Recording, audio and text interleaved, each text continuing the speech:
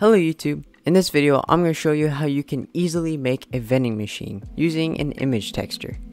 Just to let you guys know, I am using textures.com for this tutorial, and you do not have to use textures.com. You can even get your image from the internet.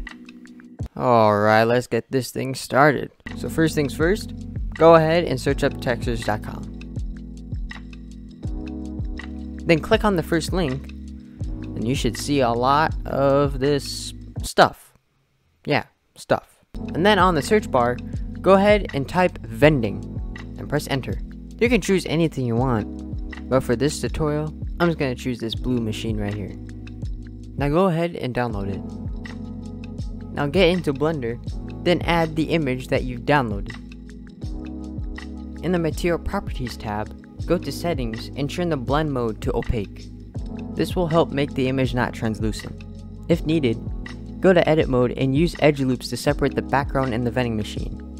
Then delete the faces of the background so that you just get the vending machine. Then extrude the back of the image to a rectangle shape. Now go ahead and correct the UVs so that it doesn't look so weird. Who wants two vending machines on both sides?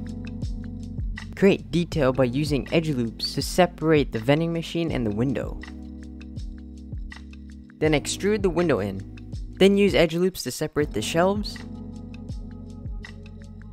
Then extrude it. You can use edge loops and the knife tool to add further more detail.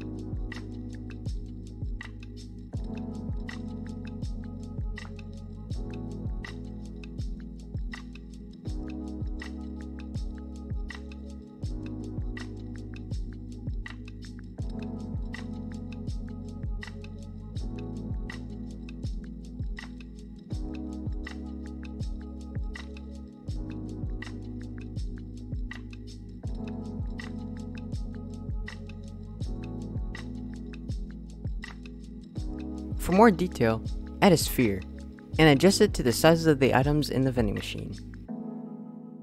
Go to wireframe in edit mode, and select the top of the sphere, and stretch it to height.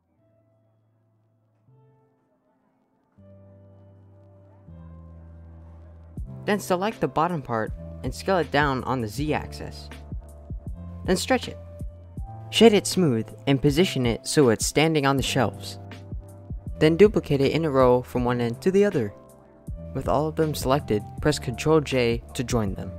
Add a camera and position it so it sees all the items in the machine. Just make sure the camera is straight. Click on the spheres and create a new material. Then choose the vending machine texture and go to edit mode and press A. Fix the UVs so it matches the shape of the spheres.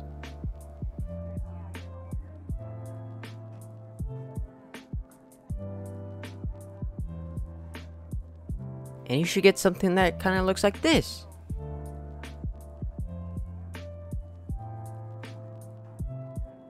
Do the same thing with the other rows, but make sure to duplicate the texture.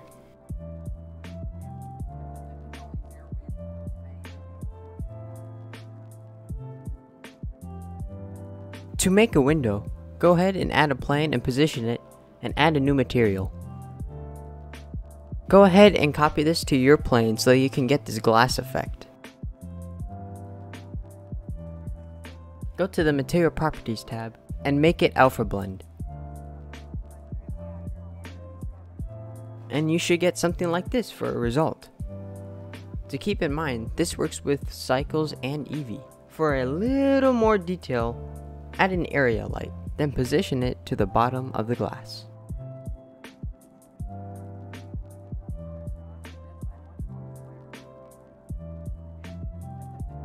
Then change the shape to rectangle. Go ahead and adjust it so it's inside the glass. Then change the power to 1000. Now you can choose the color of your choice, but for me, I personally choose blue. It kind of gives that cooling color. And that is it for this tutorial. Thank you guys so much for watching my video. I'll be posting more tutorials soon. See you next time.